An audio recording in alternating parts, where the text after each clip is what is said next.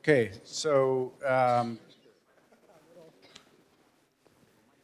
this is the roadmap on what did we need to know about single-use plastic, but it was also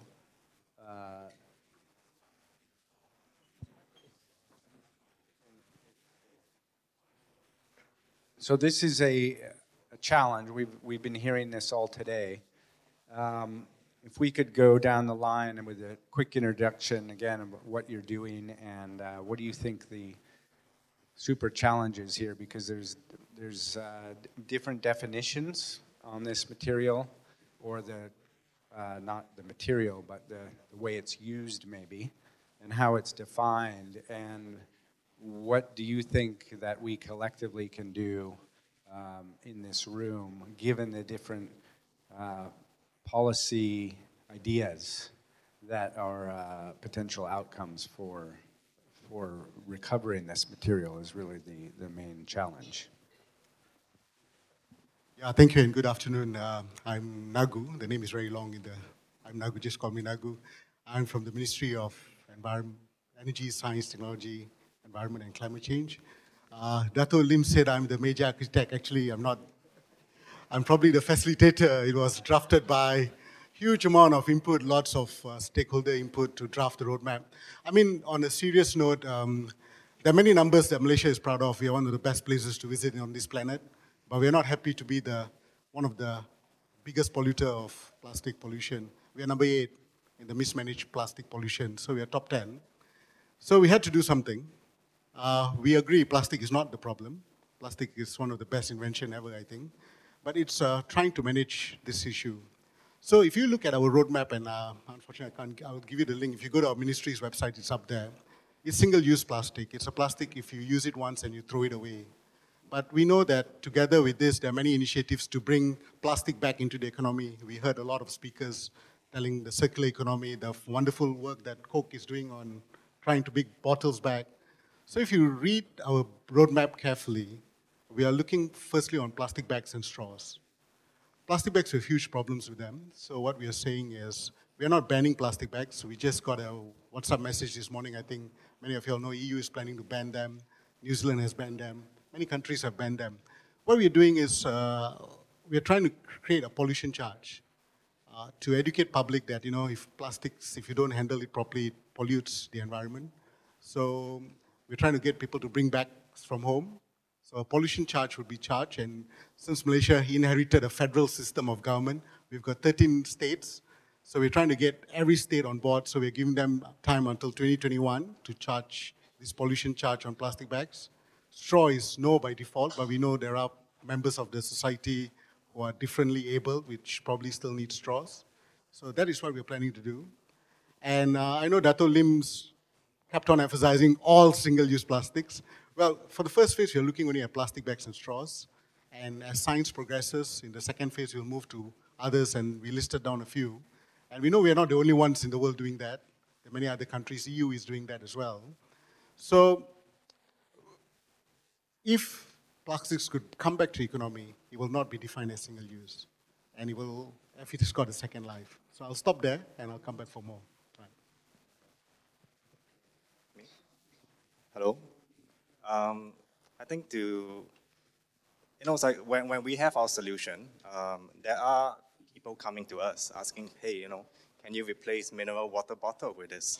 So, it's like my point of view is we always start from what is the value of the product to the market. Okay, mineral water bottle is meant to last. It is meant to sit on a retail shelf. It's meant to last a few years. So that value to the consumer is different. So, it's like, as opposed to like food service where this is just a container that you eat your food in for the next 15 minutes and that's it. That's the use of its life. So I think it's very easy to entangle, plastics all into one and try to address it at one time. Maybe a couple more examples like, hospitals. Hospitals switch to disposable for sterilization reasons. I don't think that's for a safety reason. I don't think we should take away that.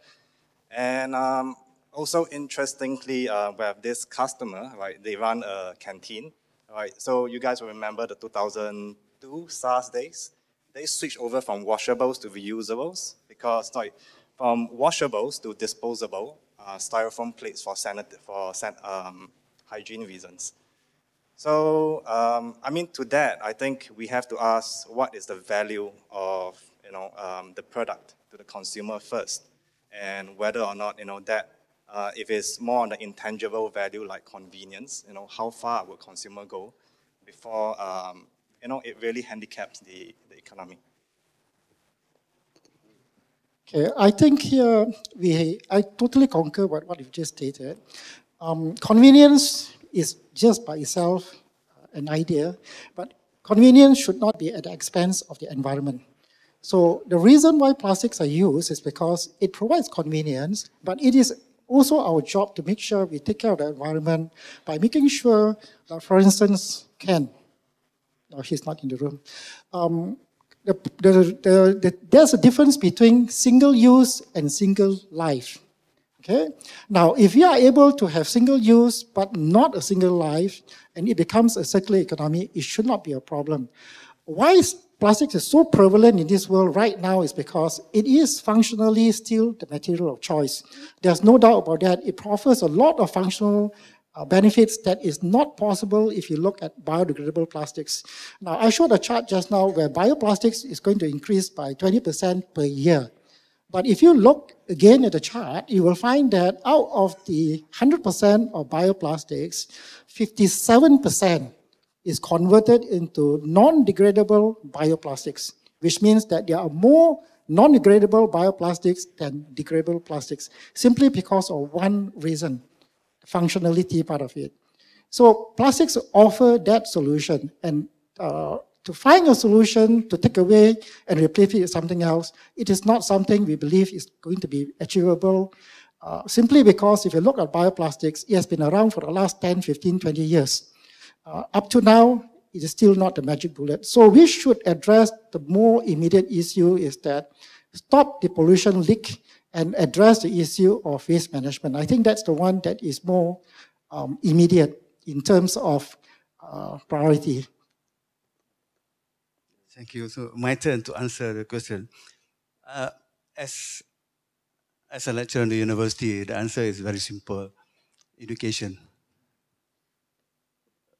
I involved with this landfill site 1982, seriously. I'm doing research in Basildon, England. Until now, people are still talking about it, meaning that there are 3 or 4 things not being solved. Number one, we don't have enough education on it. Not aware, we don't practice well, and we don't develop technology to solve the problem.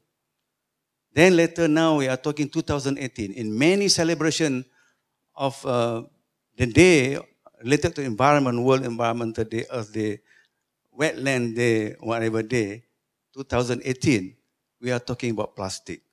Why plastic? Because plastic go into the ocean.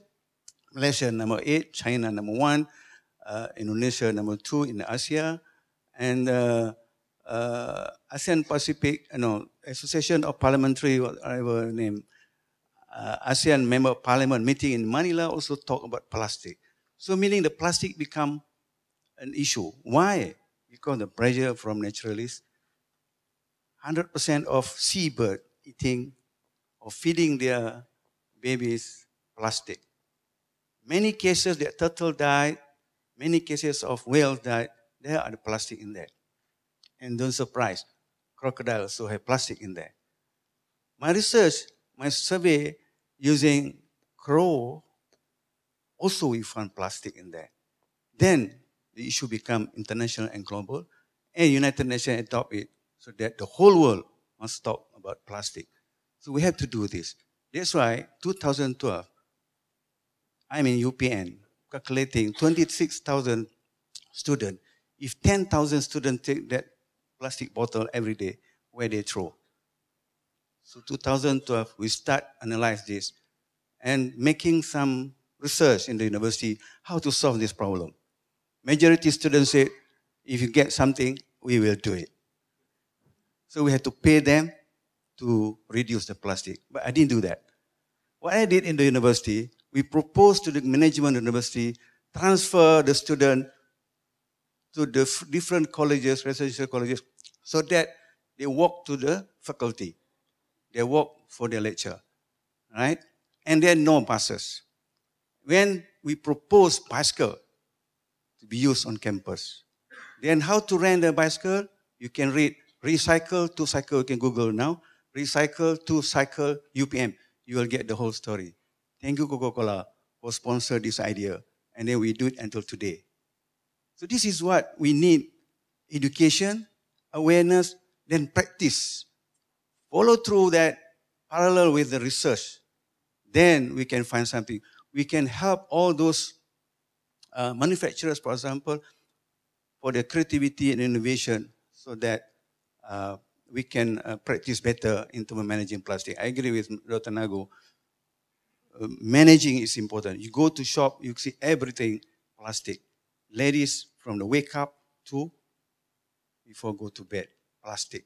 Men also, same thing. So if the whole family have knowledge, awareness, and practice, I think we can do it first round. Thank you. I just want to expand on this very quickly. Recently, the Singapore government made a statement because they have one of the member of parliament pushing for a ban on plastic bags and so on and so forth. The Singapore government took a very different stand to say, no, we are not going to implement a policy. It's not policy that makes it work, it's education that makes it work. That concurs with what I've just stated. We have been to Japan on week-long studies about looking at your waste management system, particularly in respect of plastics. They don't have a problem with waste management there simply because of education and awareness. That's why when we discussed the matter with MESTECC, and the idea and proposal come with on the question of a bag tax, a levy, we subscribe to that. We supported that and we believe that that will be good because the intention is to collect this levy, use it to then finance and promote awareness and so on and so forth. We believe education is the key to the solution. Thank you. Okay, so at some of our previous events, we've had panels on biomaterials, and that is obviously a hot topic of the current policy and also globally. California actually banned the use of biodegradables because of essentially the fraudulent nature of labeling on material that was biodegradable or was supposed to be biodegradable but was not.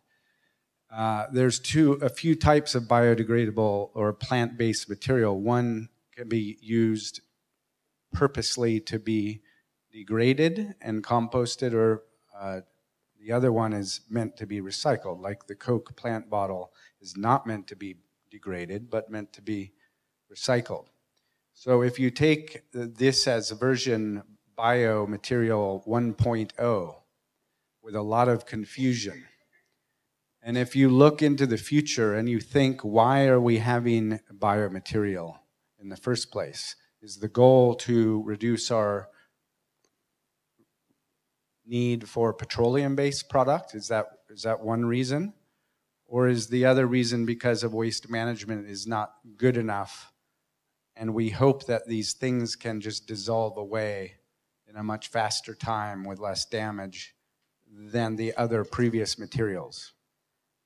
So if we fast forward to Bio 2.0, which is probably not going to be coming from a food grade material, but it might be from algae and might be from something that is not impeding with a food source. What would Bio 2.0 look like in your brain? And you can jump as far into the future as you want and how this can be used. Yeah, thank you. I mean, in our roadmap, I think Datuk Lim made a reference that we are trying to promote in the phase 2, which is 2022, the possibility of biobags coming into the market. But we are also taking cognizance that the science is divided on biomaterial. Some say it degrades, some say don't. And so we are still doing a lot of research on it. And Malaysia is a mega diverse country. We are blessed with amazing biodiversity. So we've got a lot of biomaterial to be used. And no secret, we are one of the biggest producers of oil palm. And oil palm has got waste. And that waste has got potential to be used as feedstock for biopolymer production with the intervention of microorganisms and all that, for producing PHAs and all that. So that's something that we are quite excited about. And we like to advance the science in that using our biomass waste. We do not want to, of course, and that's clear, not using food to compete with producing biomaterials or biofuels. So that's something that we think as a country we've got a strategic position using our oil palm waste. Yeah. I think there's a generalization in terms of using plant-based food source to create bioplastic. But put it this way, I think or rather we turn to bioplastic because we want to reduce our dependence on oil-based, right, which we consider non-renewable resource, right, because it's a limited. It takes maybe hundreds, thousands of years to create the crude oil that's needed for oil today. But then again, it's like, but plant is the source of many things that we use today. Right? It is like the default, not a renewable choice of material. So I think, again, that's a bit of a generalization that we shouldn't be using plants. Okay, but rather, I think, it's like maybe the alternative, more specific choices, in this case, oil palm, right, that can be used and is harvested locally as well. I think that reduces the LCA. Interestingly, I used to run a palm oil mill. Seriously. In the palm oil mill process, you get what is known as FFB, which is fresh fruit bunches. You put it into a sterilizer, you sterilize it, it goes through a screw and press. You get your oil, you get your palm kernel, you get fibers, and you, of course, get what is known as POME, which is palm oil mill effluent. They stink, by the way. Now, that becomes a problem within the industry. In fact, the industry is trying to convert a waste, which is a problem, into something good. Last I heard is that it is still work in progress. I've left the industry for more than 20 years. During my time, we wanted to find value to it rather than have a problem with it. Trying to create something from biomass, you will get something. That's a fact. But the limitation of this is the commercial viability of it, because a fermentation process takes a long time. Scalability is a big issue. Palm oil mills are located far from town, so resources are more difficult to exploit. It's there, it's always difficult to exploit. Case in point, all palm oil mills have excess capacity for generating electricity. They have far in excess to the requirement. That would have become what we call a feed-in tariff, FIT, that can connect to the grid. But the reality is that they are so far away from the grid that it doesn't make sense to use it. So in the same way, yes, Malaysia is blessed with a lot of this biomass. And reality is that this has been tried to be exploited for years. We are still, unfortunately, far from that.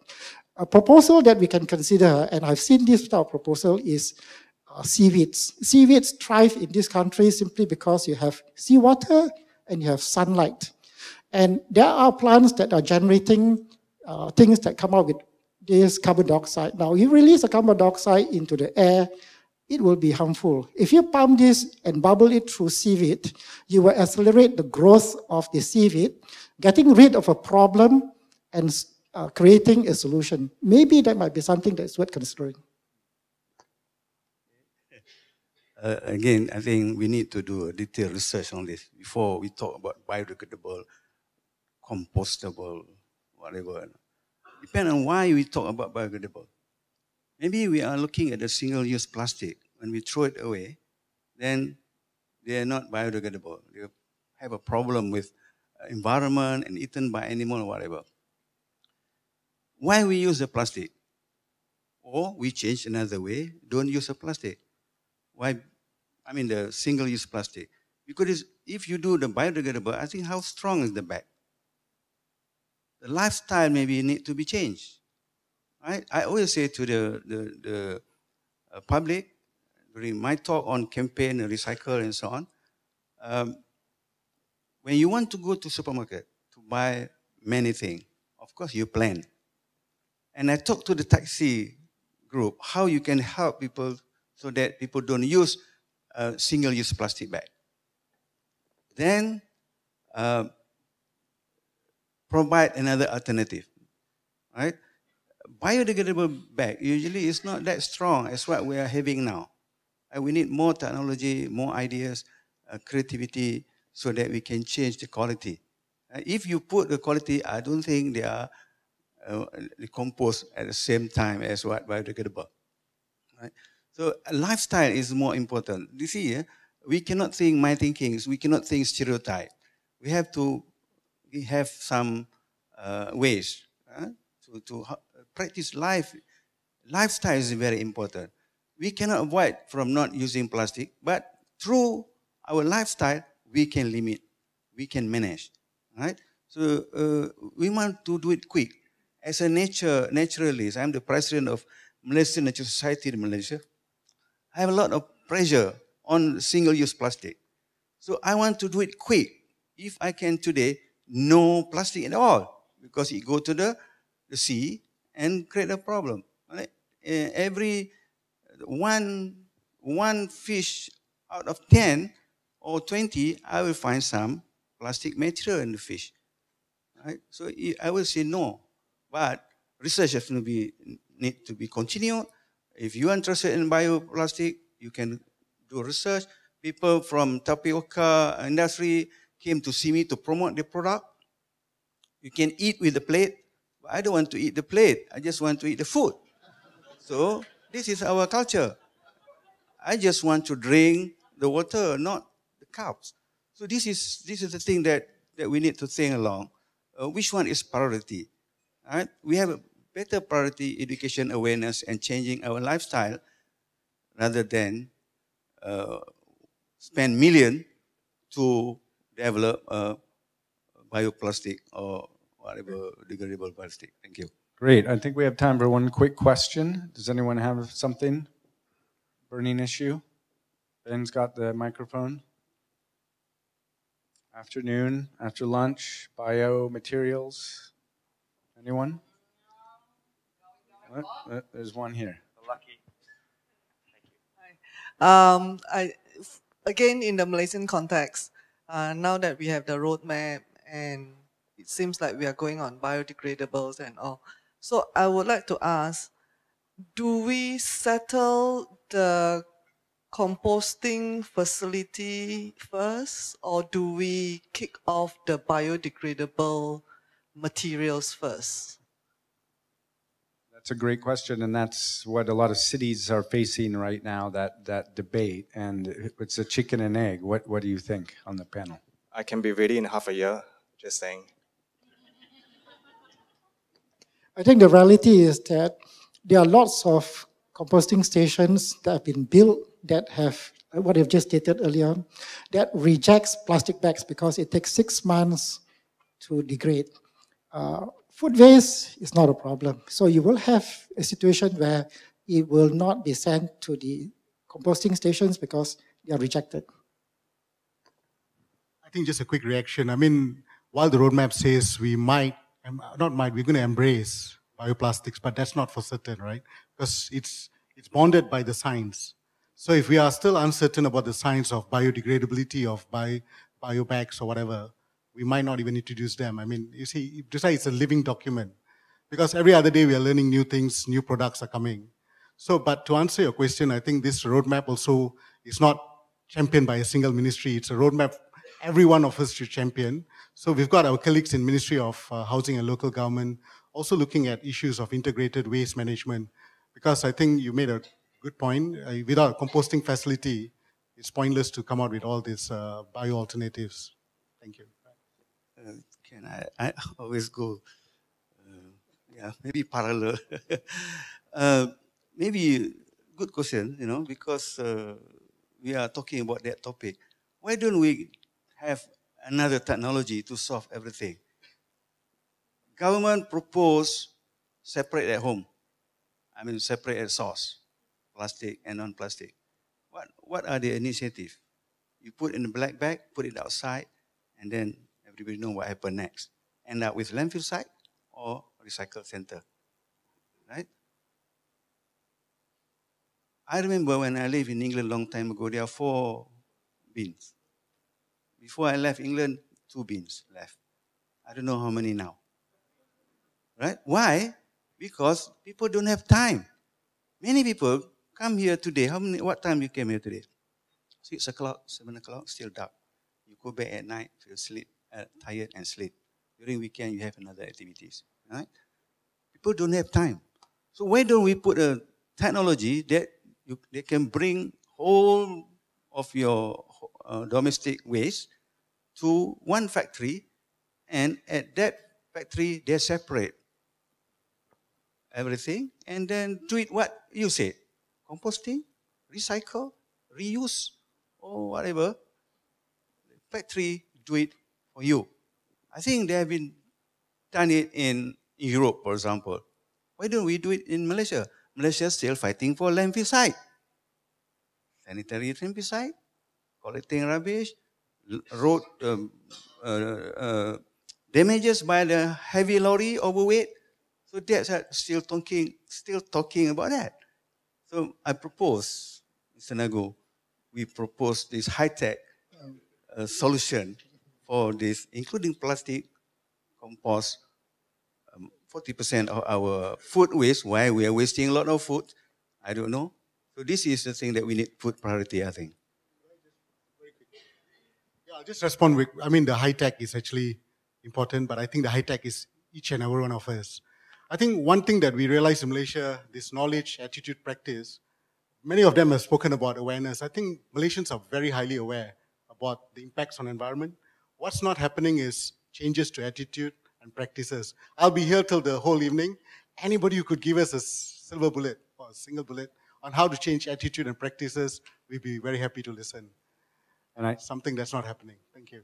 Well, I think that's a great way to end, and remember that he made a few key comments, that this is a living document. Yeah. And I think that's important. So thank you very much to our panelists today.